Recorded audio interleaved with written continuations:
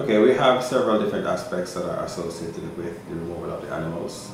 First and foremost, we have an enforcement aspect according to the General Ordinance for Public Spaces, what we call the APV, Article 3. It is not allowed to have your animals roaming or walking around loosely on the island.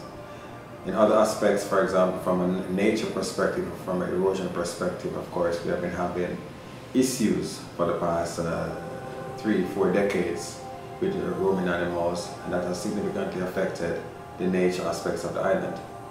On another perspective, the well-being and safety of the community is also affected by free roaming animals.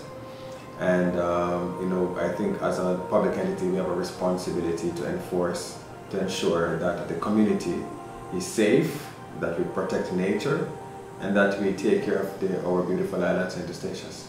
We have the legal aspects to enforce, conform Article 3 of the General Ordinance, and I think that's also to be found on the government website.